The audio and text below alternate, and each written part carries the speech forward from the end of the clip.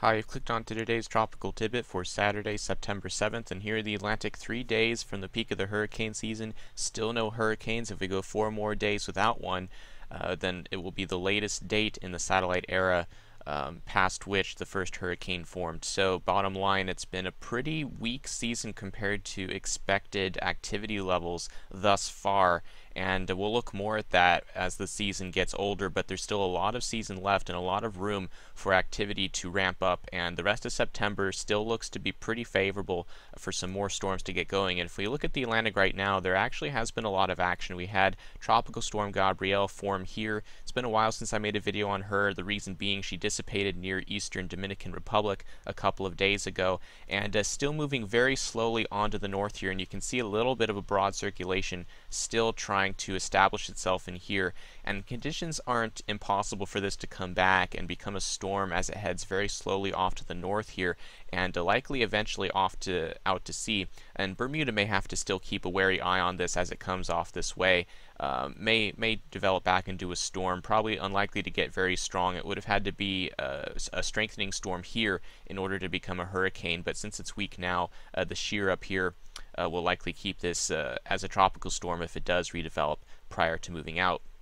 We had Tropical Depression 8 develop right before moving into Mexico yesterday. This was the system we mentioned should be watched as it came across the Yucatan Peninsula and was able to wind up. A lot of systems do this in the southwestern Gulf. It's a typically very favorable area whenever convection gets going in there. And we see, even though the depression moved inland, we have a lot of convection hanging back out over the water, and some of the models are suggesting that we get even one more low to form in here and then move inland again. So we may even get a second try at a tropical depression in this area during the next 5 to 7 days. So we'll keep an eye on that.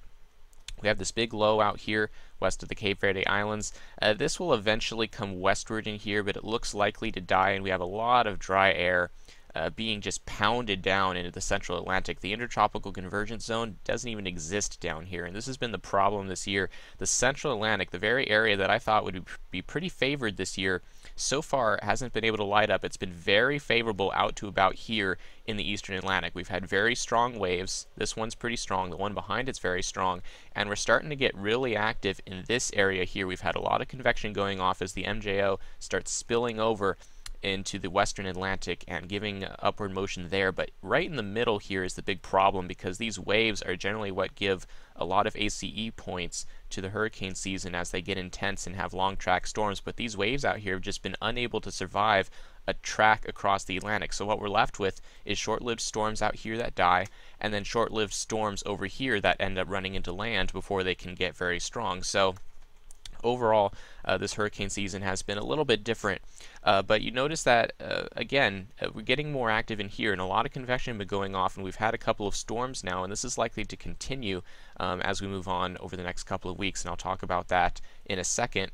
Quickly though, looking over by Africa, we have a big wave coming off the coast, and the models have been really latched onto this, pretty excited about it, and the models all have this developing into at least a strong tropical storm as it gets out into the eastern North Atlantic, and they do have it recurving out here, but it does give us our best shot likely so far to finally get a hurricane. It will be interesting to see if it can beat that September 11th record and become a hurricane before that point, but the NHC is giving it a high chance out here, and I would agree based solely on model support here, and it'll probably get over colder water eventually, and most of the models have it just recurving very early, so fairly likely not to be much of a worry for any land areas except possibly some bad weather in the Cape Verde Islands over here.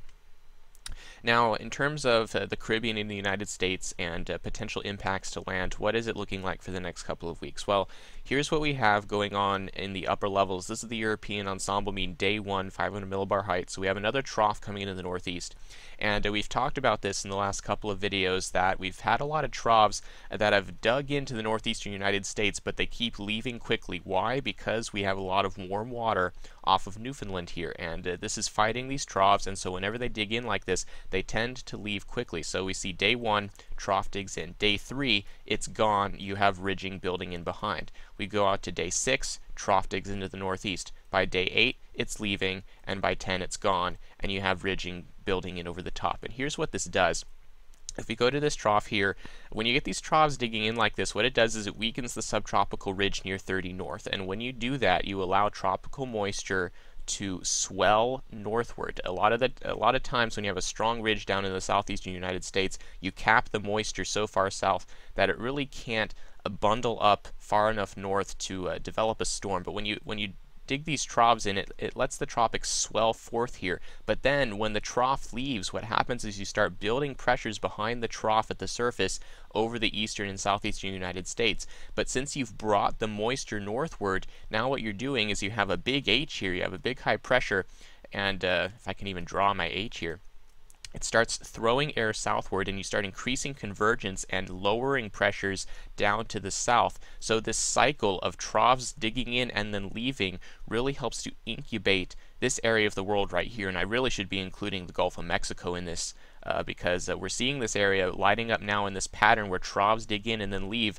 really starts building the pressures in here. And we see this on the GFS ensemble mean 11 to 15 day MSLP anomaly, sea level pressure anomaly, and you see the pressures building in general to the northeast and then lowering pressures down here to the south, and you see some low pressures out here too, likely due to some recurving storms coming off of Africa. But it's here where most of the action may be focused over the next week or two, as pressures build up here and these troughs come in and then leave. Again, the pressures here are reversing because of the time of year and the fact that the water is so warm here that these troughs can't stick around very long. You get high pressure developing behind you, increase convergence, and help focus energy in an area where it can possibly concentrate and develop into storms down here. And the GFS ensembles have been hinting at some storms trying to develop in this area on the ensemble members for the last couple of days as we get deeper into mid-September. So it very well may be that this area of the central Atlantic doesn't see as much action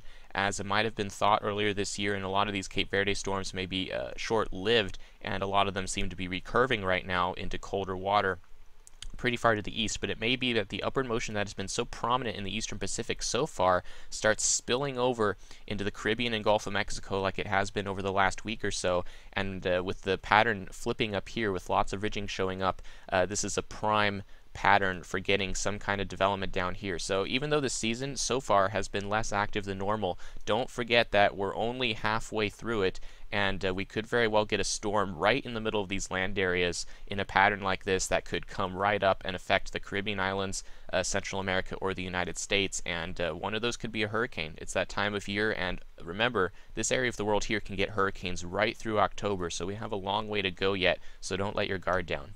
Alright, that's it for today. Thanks for watching.